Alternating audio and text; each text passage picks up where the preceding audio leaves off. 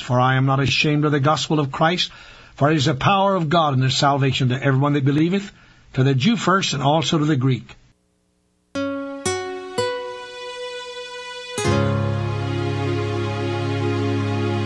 I am J. Harold Smith, speaker for the Radio Bible Hour located in Newport, Tennessee. And we're delighted to be able to come out there into your church or into your home and present to you this message. A message that was preached here at the First Baptist Church of Pigeon Forge, Tennessee, where Dr. William Cope is the pastor. We're indebted to this church and to this dear pastor for the use of their equipment in being able to present to you there in your church or in your home this message on the theme, Asleep in the Devil's Crib. 1 Thessalonians chapter 5, verse 1. But at the times and the seasons, brethren, ye have no need that I write unto you. For yourselves know perfectly that the day of the Lord so cometh as a thief in the night. For when they shall say peace and safety, then sudden destruction cometh upon them, as travail upon a woman with child, and they shall not escape. But ye, brethren, are not in darkness, if that day should overtake you as a thief. Ye are all the children of light and the children of the day. We are not of the night, nor of darkness. Therefore let us not sleep as do others, but let us watch and be sober. For they that sleep, sleep in the night, and they that be drunken are drunken in the night. But let us who are of the day be sober, putting on the breastplate of faith and love, and for an helmet the hope of salvation. For God hath not appointed us to wrath, but to obtain salvation by our Lord Jesus Christ, who died for us, that whether we wake or sleep, we should live together with him. Now, I want you to go back and look at verses 6 and 7. Therefore, let us not sleep as do others, but let us watch and be sober. For they that sleep, sleep in the night, and they that be drunken are drunken in the night. Now, turn in your Bibles to Romans chapter 13 and verse 11. And here in this portion of the scripture we read, and that knowing the time, that now it is high time to awake out of sleep. For now is our salvation nearer than when we believed. And then over in Ephesians chapter 5 and verse 14, these words, Wherefore he saith, Awake thou that sleepest, and arise from the dead, and Christ shall give thee light. In reading this portion of the Word of God that I've just read, I'm going to use for our theme tonight a subject that I know that you have never heard used by a preacher unless some preacher stole my sermon. I'm using for our theme tonight, Asleep in the Devil's Crib. Asleep in the Devil's Crib. I believe that if you were to ask me what I consider to be the major sin and the major difficulty and the major tragedy in our Baptist churches today, I believe that immediately I would respond, it's the fact that the devil has put so many of us asleep in his crib. It makes no difference where I travel, and the Lord has allowed me to preach in all 50 of our beloved United States of America. God has allowed me to preach in 59 foreign countries, and wherever I go, if it's Asia, or Africa, or Alabama, or Arkansas, or Alaska, or Arizona, it makes no difference where I go to preach, I find the same terrible condition existing in all of our churches. So many of our people are sound asleep. When the devil is successful in putting us to sleep in his crib, we are not aware then of the dangers, of the disasters, of the destroyers that are lurking round about us.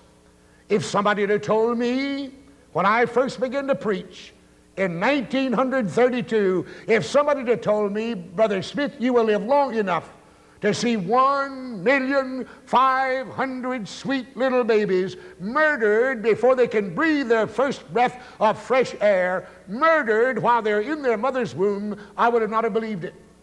If somebody had told me I would have lived long enough to have seen in America 15 staggering, helpless drunkards, alcoholics on the streets and in the homes of America, I would not have believed it.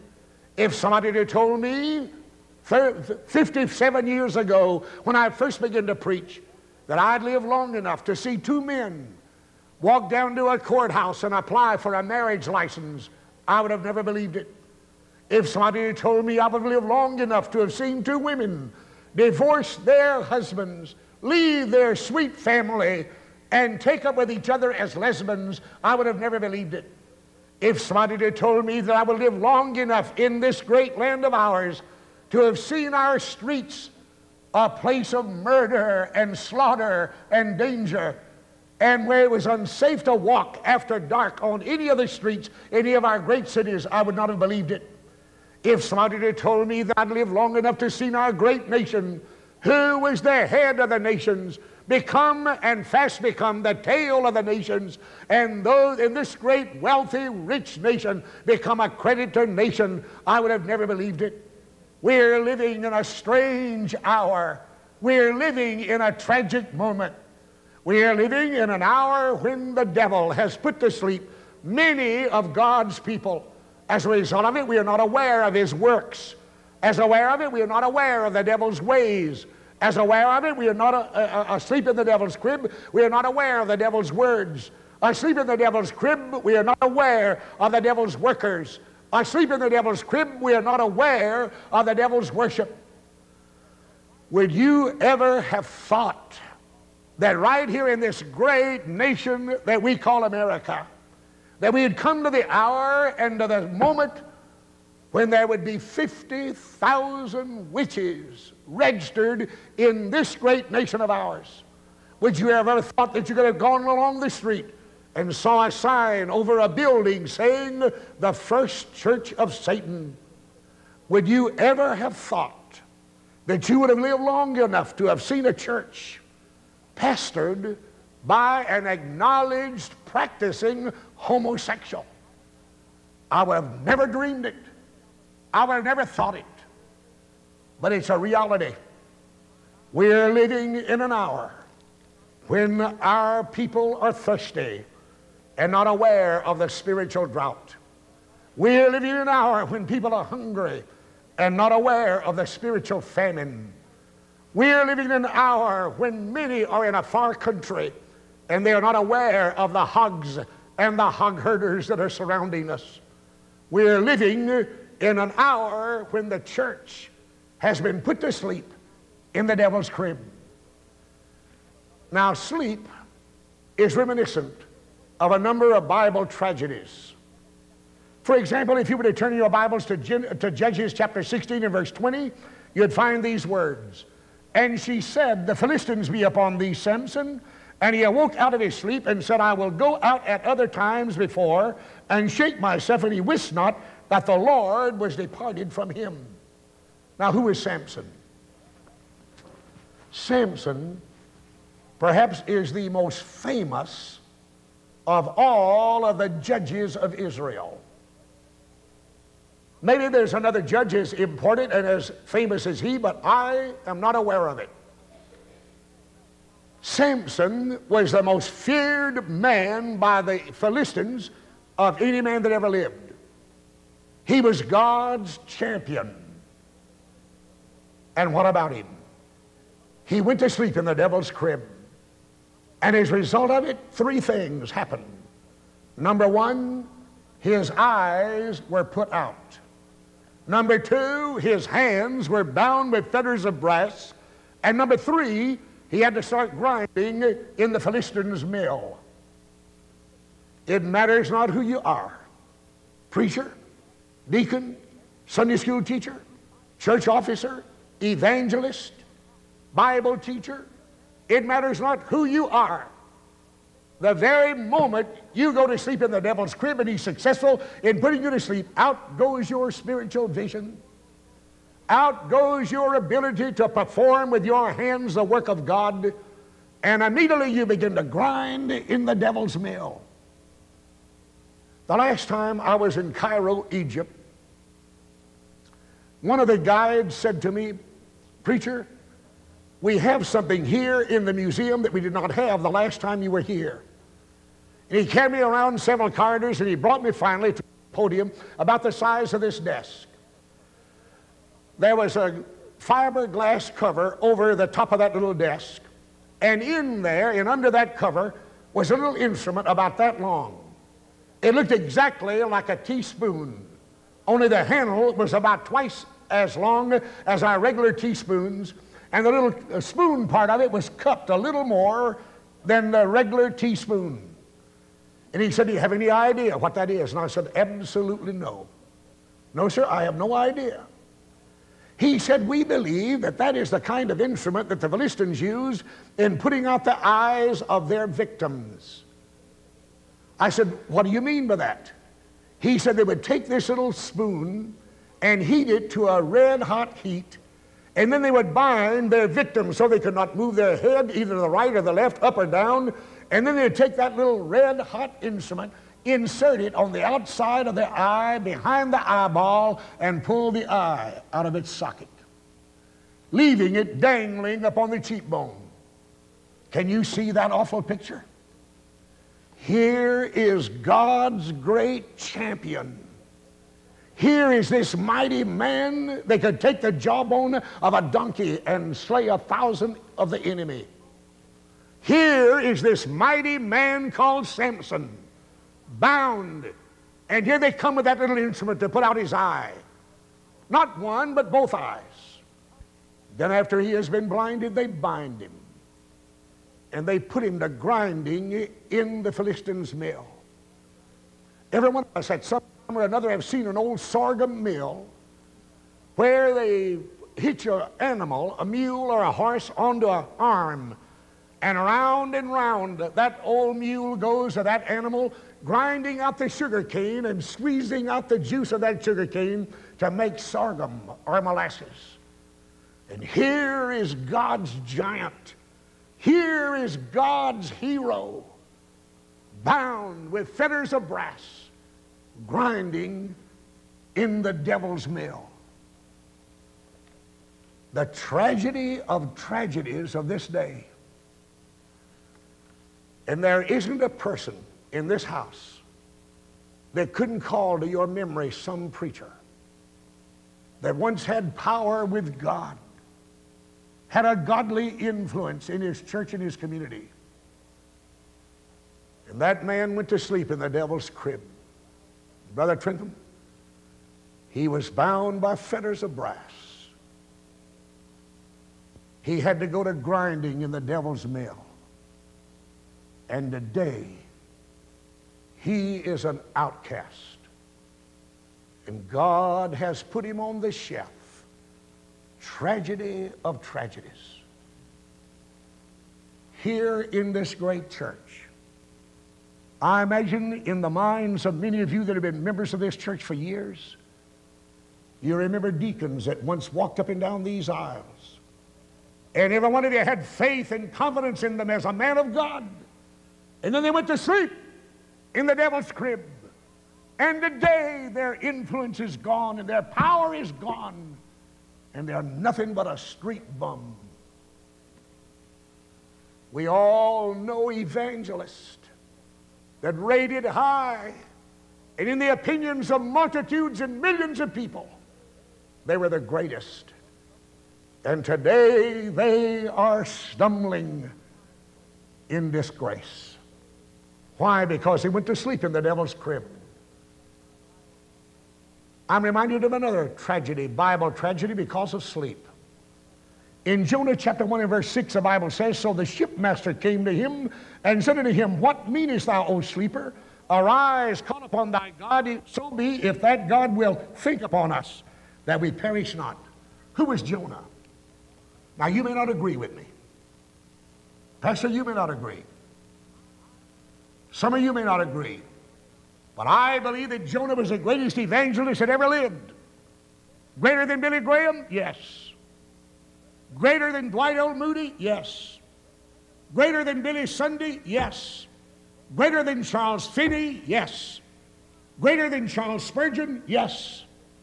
I challenge anybody to show me in church history where one evangelist went into one city the size of Nineveh, preached one sermon, and everybody from the king's palace down to the most humble little hovel out in the field repented and turned to God. But Jonah went to sleep in the devil's crib. God called him to go to Nineveh. Who was Jonah? Jonah was a Jew. And he said, just a minute, Lord, just a minute. You've forgotten who I am. Lord, I am a Jew. And I'm not going to go down there to Nineveh, to that Gentile city, and preach to those Gentile dogs. Tell you what I'm going to do, Lord. I'm going down to Joppa, and I'm going to buy me a ticket, and I'm going to go to Tarshish. Now, Nineveh is over here, and Tarshish is absolutely in the opposite direction. The very minute that God called you to do something and you refuse to do it, I don't care whether it's to preach, I don't know whether it's to be a deacon, it matters not if it's to be a singer in the choir or an usher. Whatever God calls you to do, and the very minute you rebel and begin to do that opposite thing, you have gone to sleep in the devil's crib and you are in for trouble. And no sooner had he got on board that ship that he went down into the ship to his quarters and soon was sound asleep. Jonah was asleep, but God was wide awake. And the Bible declares that God sent out a wind and a storm. And the Bible declares that that little ship was in trouble. And the Word says that they emptied up everything that they had on that ship but the right thing. They should have thrown the preacher overboard. Now, when a church gets a backslidden Jonah for a pastor, they're in trouble. When a church gets a backslidden Jonah on the board of deacons, they're in trouble. When they get a staff member that's a backslidden Jonah, they're in trouble. The Bible says that God let that storm rage. And finally, they came to the conclusion it was just one thing to do, and that was to throw Jonah overboard. Now, if I'm wrong in what I'm about to say, when I get to heaven, I'll apologize. Is that fair enough? Now, if you folks don't make it, you'll never know whether I was right or wrong. But I believe this with all of my heart. I don't believe that old Jonah got wet. I believe that when they threw him overboard, and those men rushed up to the side of that ship to see what was going to happen, as he struggled in dying, the biggest fish that they had ever seen in all of their life came up, opened his mouth, and old Jonah just went right straight in, head first. You say, why do you believe he went in head first, preacher? Because he came out running. I mean, he came out of that fish's stomach running. And for 3 days and 3 nights, in the belly of that fish, down in the bottom of the ocean, he paid for going to sleep in the devil's crib. You go to sleep in the devil's crib, and God may not prepare a fish for you, but he'll put you in such a terrible fix until when you get through going through that experience, you're going to wish you'd have never gone to sleep in the devil's crib. You go to sleep in the devil's crib, and God will put you at the bottom of the ocean. You go to sleep in the devil's crib, and God will put you in the bottom of a belly's fish. A fish's belly. You go to sleep in the devil's crib, and God will get you in more trouble than you can ever get out. Ever. I imagine that old fish that night slipped up by the side of his wife down in the bottom of the ocean and said, honey, I was following a ship today coming out of Joppa, and they threw something overboard, and I swallowed the whole thing. And I'm miserable. Now, if I'm wrong, preacher, when I get to heaven, I'll apologize to you. Now, if you don't ever make it, you'll never know whether I was right or wrong. But I do believe with all of my heart that that old fish took every kind of a seaweed that grandpa and great-grandpa fish ever told him would make a fish regurgitate. Now, if you don't know what regurgitate means, that means upchuck. And I believe that he swallowed every kind of a seaweed and everything that he ever knew that would make a fish upchuck, and nothing worked. But after 3 days and 3 nights, God relieved the fish and set Jonah free. And when he came out of that fish, he came out smelling fishy, but on his way to Nineveh. And let me tell you something, when God gets through riding you in his fish, You'll go anywhere, any place, any time God wants you to go. God forbid that we should ever get a ticket to Tarshish when God wants us to go to Nineveh. Number 3 tragedy. The Bible declares here in Judges chapter 4 and verse 21, then Jael, Heber's wife, took a nail of the tent and took a hammer in her hand and went softly unto him and smote the nail into his temples and fastened it into the ground, for he was fast asleep and weary. So he died. Who was Sisera? Sisera, you remember, was the captain of Jabin's army, according to Judges chapter 4 and verse 7. Who was King Jabin? The Bible says he was a king of Canaan. And every year, for 20 years, Sisera had come down to Israel and had ravished and raped Israel, going away with all of the beautiful lace work, going away with all of the grain that Israel had been profited with for that year, leaving them stripped. And so this year, we find Sisera coming down with 900 chariots of iron. Can you imagine in your imagination that tremendous army coming down against little helpless Israel? Not a one of them had a bow and arrow. Not a one of them had a spear. Not a one of them had a sword. They had to go down into their enemy's country to get their hoes and their axes sharpened. And here comes that invading army. Israel stood helpless. But the Bible says God let the stars in their courses fight against Sisera. And the rain began to come, and the thunder and the lightning.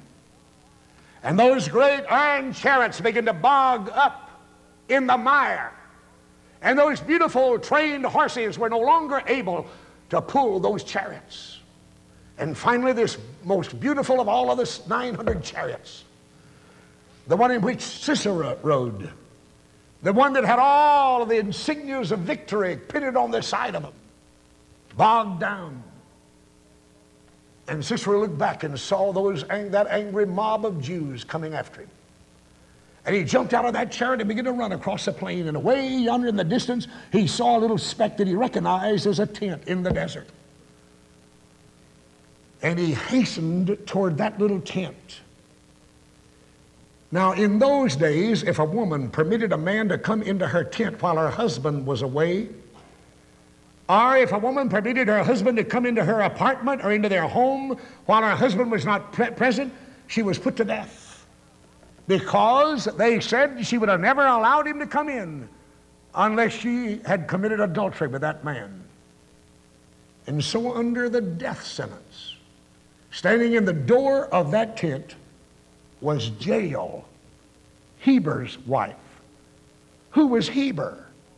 Heber was a relative of the father-in-law of Moses. And here stood this beautiful woman in the door of that tent. And I see Sisera, tired and exhausted, running across that plain. He gets near enough to where she can hear him, and he said, Ma'am, would you please, ma'am, give me a drink of water? I am so thirsty, ma'am. And she says, come right into my tent, sir. And she invites him into her tent. And the Bible says she served him milk and butter on a lordly dish.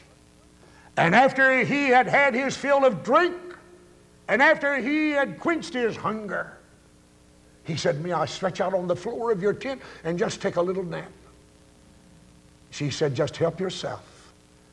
And she spread for him maybe a sheepskin. And he stretched out on it, and in a moment that weary captain was sound asleep.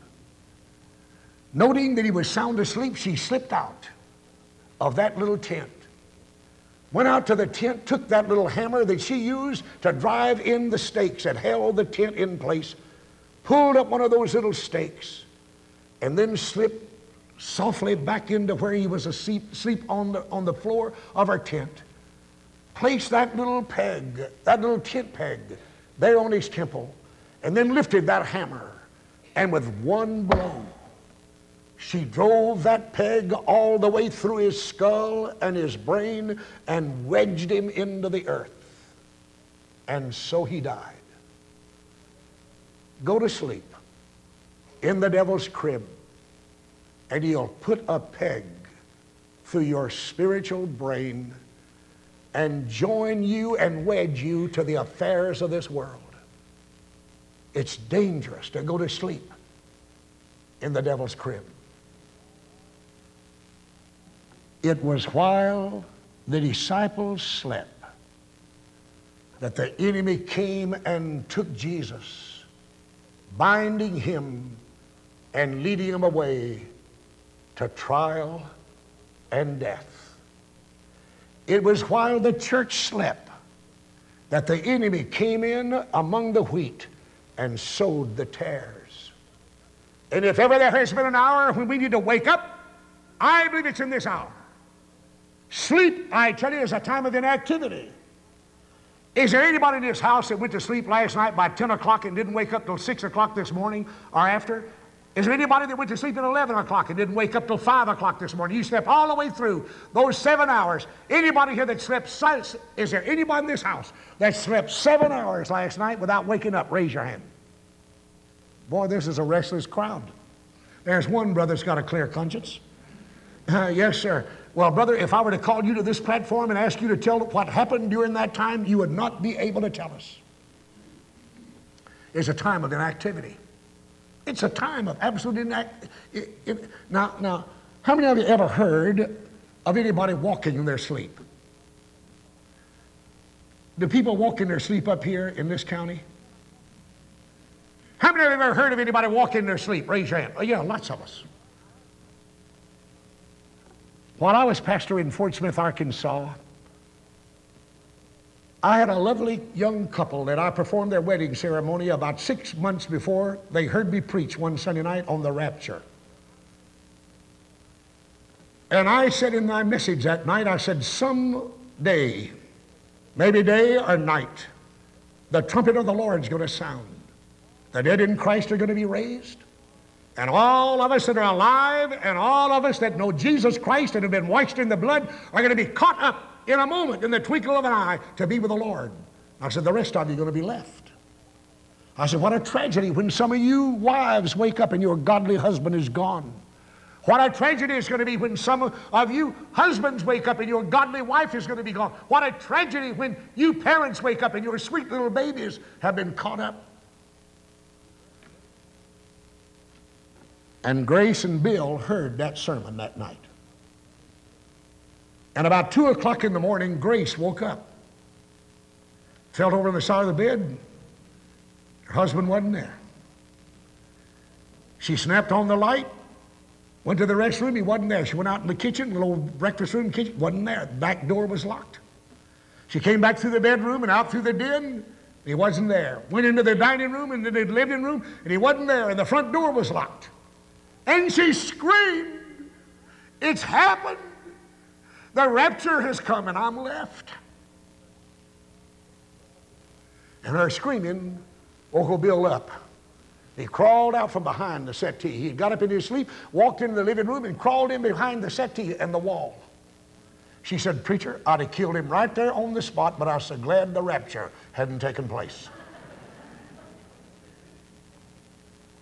My dad, when he and my mother married, perhaps was one of the most fanatical Masons that's ever lived. Now, Dad had missed church, but he would miss that Masonic Lodge. I tell you, he might not give to the church, but he paid his Masonic dues.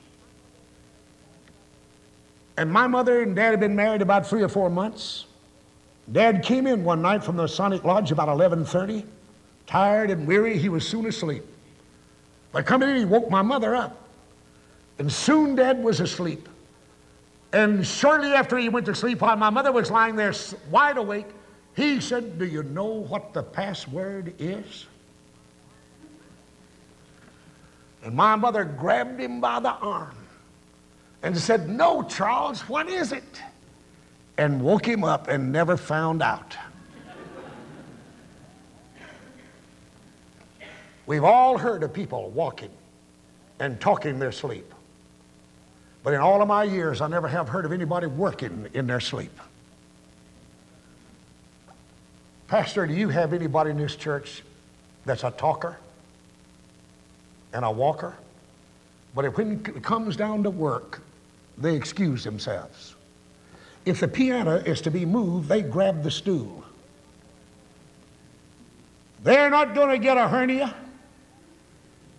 They're not going to get a back injury. They're not going to strain themselves to do anything for God. Why? Because they are asleep in the devil's crib. I believe if ever there has been an hour when we need to wake up, it's now. Sleep is not only a time of inactivity, but it's a time of unconsciousness. Asleep in the devil's crib, we are not aware of God's purpose. We are not aware of God's plan. We are not aware of God's program. We are not aware of God's power. We are not aware of God's peace. We are not aware of God's provision. We are not aware of God's punishment. If ever there has been a time when we need to be awakened, alerted, and alarmed, it's in this hour. Now you say, Brother Smith, why should we stay awake? I want to give you 4 reasons, very briefly. You say, preacher, why should we stay awake? First of all, we should stay awake because we are the salt of the earth. The Bible declares in Matthew chapter 5 and verse 13, "Ye are the salt of the earth. But if the salt have lost its savor, wherewith shall it be salted? It is thenceforth good for nothing but to be cast out and to be trodden under foot of men." Our church is loaded down with good-for-nothing members. People that have lost their salt. We should stay awake because we are the salt of the earth. Number 2, we should stay awake because we are the guardians of the truth and of freedom. John 8:32, "And ye shall know the truth, and the truth shall make you free." And then we should stay awake in the 3rd place because we are the ambassadors for Christ. 2 Corinthians 5:20. "Now then, we are ambassadors for Christ, as though God did beseech you. By us we pray you in Christ's stead, be ye reconciled to God." And then we should stay awake because we are his judges. How many of you ever heard anybody say, "Judge not, that you be not judged"? How many of you ever heard that? Well, you know who the Lord said that to? He didn't say that to his saints. He didn't say that to his servants. He said that to the hypocrites. Here's what he says to the people of God in 1 Corinthians chapter 6 and verse 2. "Do ye not know that the saints shall judge the world? And if the world shall be judged by you, are ye unworthy to judge the smallest matters?" No civil case between 2 godly people should ever be tried in a court, a civil court. They should be brought to the altar in the church, and the church should make the decision. And then I tell you, we should stay awake because of the plight and the peril of our lost loved ones. If that door were to suddenly open and a police officer or a fireman would step in and say, "Mr. Smith, I hate to interrupt this service, but there's a fire in our community, and the neighbors say that the people that live here are at the church tonight," and you'd call your name, I wouldn't have to say, "Is Mr. and Mrs. Earl Jones present?" If that fireman called your name, brother, I tell you, before you got through with the last syllable, you'd be up and out of that aisle and out there to your car. And you'd do your dead level best to make it back to your house as quickly as possible. Especially if you had a little poodle dog in that house.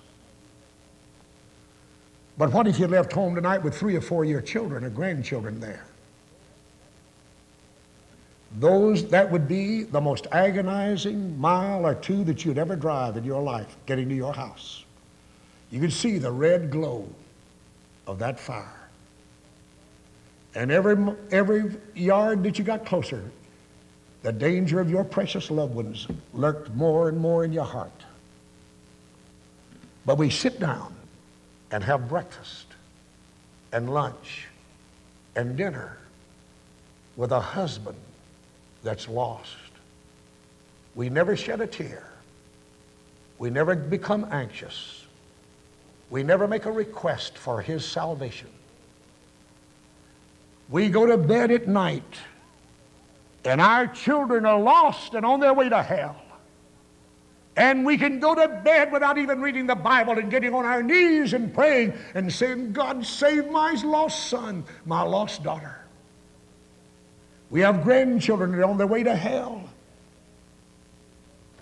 And where is the grandpa and the grandma that's weeping o'er the erring ones? Our tears have been dried up because we are sound asleep in the devil's crib. And we ought to stay awake because of the peril and the plight of that lost loved one. If they were saved and burned up in your home, that would not be the tragedy of living in luxury and dying in their sins and going to hell. Never will I forget the sweet mother whose son I had begged and begged to give his heart to Christ. He was my next door neighbor. And I begged that teenage boy to give his heart to Christ. But one night, coming back from a date on what is called Dead Man's Curve, he didn't navigate that curve and had an accident. They called me to come to the hospital. When I got there, he was dying. And to hear that pitiful mother cry out, my boy is going to hell. But she never showed that interest until he got on his dying bed. Let me tell you, to weep down here in this morgue, or to come to this church and have that body of your loved one roll down at this altar and then weep o'er them, is sheer hypocrisy. Now is the time to wake up and become concerned over our lost loved ones. Do you agree? And then we ought to stay awake because we are going to have to give an account to God. We're going to have to face the great auditor. The Bible says in Romans chapter 14 and verse 12, so then every one of us shall give an account of himself to God.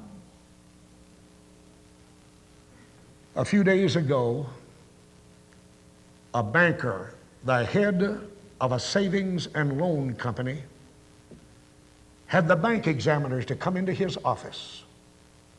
And they said, we want to look at the books. And they started. And about 10:30, he went into the bathroom of that great institution, took out a gun, put it in the top of his mouth, and blew out the top of his head. And when the auditors got through auditing the books, they found that he had gambled in Las Vegas over $2 million of the funds of that savings and loan. He couldn't face the accountant. One of these days, choir, you're going to stand and not give an account to your pastor. One of these days, you're not going to give an account to some judge, but to the great auditor of the sky. And he's going to look at what you had and what you could have had and what you could have been and what you actually are. And then I tell you, he's going to judge you. And when he gets through, you will stand speechless. And if all of your works have been made out of wood, hay, stubble, they will be burned. They will be destroyed.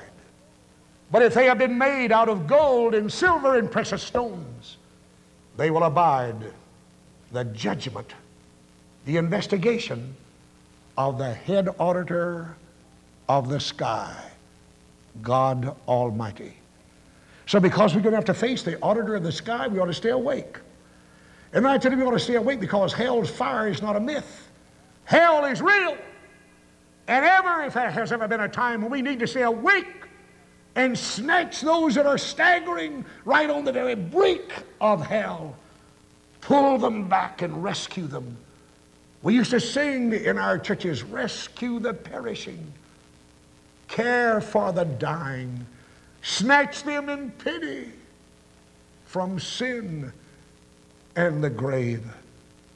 But that got to eating on our conscience so bad until we don't sing it anymore.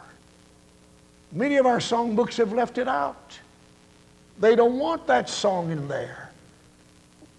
Rescue the perishing. And then I tell you we should stay awake because our lives are going to soon end.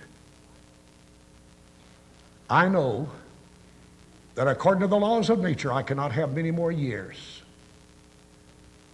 That's one of the reasons that we are taping these messages in this revival meeting, so that we can reproduce them and send them out to many little churches all over America, so that they can have a revival on Friday night, Saturday night, Sunday morning, Sunday night. And I want you to pray that God will use these messages, not only to bless us here in this church, but wherever these messages shall go around the world. Pray that God will use them. And maybe after I'm gone, God can use them. And then I tell you we should stay awake because our day of opportunity is passing. And what days we have left, we ought to be about our Father's business. And then last of all, we should stay awake because of the soon coming of our wonderful Lord. Acts chapter 1 and verse 11, which also said, ye men of Galilee, why stand ye gazing up into heaven? This same Jesus which is taken up from you into heaven shall so come in like manner as ye have seen him go into heaven. That promise has not yet been fulfilled, but the nearness of it may be closer than any of us imagine. Do you talk about prayer but never pray? Do you believe in the Bible but never read it? Do you lay out a Sunday school and church services and still sing, oh, how I love Jesus? Do you believe in heavenly rewards and do nothing, absolutely nothing to gain one? Do you say eternity is more important than time, but live only for the present? Had you rather hear something good or something bad about some individual? Had you rather lie than to tell the truth? Do you criticize others for something that you do? Do you live like hell but expect to go to heaven? It amazes me when I think about preachers that'll stand up and preach against adultery and all the time paying off by bribery some woman not to tell of that person's committing adultery with that individual. I'm amazed to hear a preacher stand on television and condemn pornography, and yet all the time he's doing it, he's visiting a prostitute, having her to undress before him and perform acts that are so repulsive until it makes just the decent citizen, not only the Christian, but the decent Christian, sick to their stomach. I want to tell you, we are living in an hour when the devil has successfully put to sleep God's church. Do you agree? The great sin of our church is not adultery. It's not fornication. It's not drug abuse. It's not alcohol. It's not lying. But the greatest tragedy of our churches today is to see the absolute indifference of the vast majority of our members. They could care less whether the budget is met. They could care less whether there's a growth in Sunday school. They could care less, brother, I tell you, whether there's people saved at the altar. They could care less, brother, I tell you, whether they reach the lost in their city. Why? because they're asleep in the devil's crib. Do you agree? We hope that this video presentation has been a blessing to you. Dr. Smith now has a special message to those of you watching at home. Here again is Dr. Smith.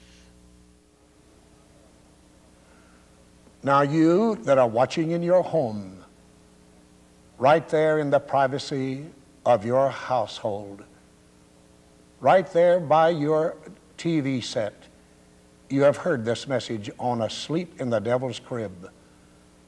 Have you permitted the devil to put you to sleep in the devil's crib? Are you like Samson, Jonah, Sisera? Do you want all of the tragedies that fell upon them to fall upon you and upon your household? Do you see the tremendous sin of falling asleep in the devil's crib? Have I made it plain to you that God is willing to forgive you and forget that you ever went to sleep in the devil's crib? If I haven't made it plain to you, I want now to emphasize, dogmatically emphasize, that God will forgive you if you have fallen asleep in his crib, if you'll just simply ask him. Will you do it? Right there with your family or right there alone, will you just bow your head and say, God, this preacher has told the truth. I have indeed fallen asleep in the devil's crib, but by your grace, I'm getting out, and never again will I be guilty of falling asleep in the devil's crib. And thank you. If you would like to know more about this work, go to the web address on your screen. This is Don Smith, and again, I want to thank you for watching this video today, and may the Lord bless you in every area of your life.